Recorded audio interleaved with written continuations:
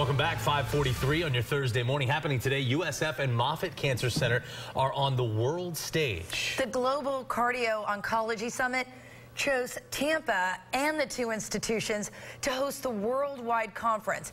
Doctors from nearly 24 countries are here for it, and Avery Cotton joins us now. This is really a big deal. Yeah, this is an exciting journey for the medical institutions for sure. It's due to a lot of hard work and research from the folks at both places. Doctors Michael Fradley and Ruhi Ismail Khan from USF and Moffitt are co-chairing the event at the Hilton in downtown Tampa, and they tell me that cardio-oncology is really a field that's becoming crucial in the journey of cancer patients. More and more patients are living with and surviving from cancer due to better treatment. So the last thing anyone wants is for cardiovascular problems to prevent those cancer patients from getting the treatment they need. The doctors will be sharing research performed here in Tampa with people from around the world at this summit, which is a big deal for the city.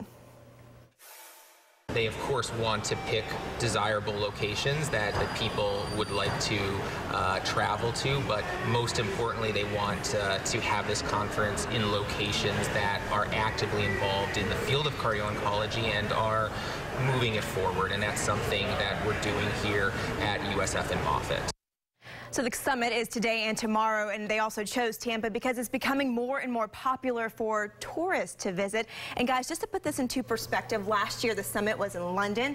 Next year it'll be in Brazil. Wow. So, I mean, this is a really big deal, and it's awesome to see the recognition for the city. And you know, just last week I did a story how all these neurosurgeons from around the world came to Tampa, downtown Camels, for USF, TGH, neurosurgery. So, I mean, our city is just becoming a hub for the medical world.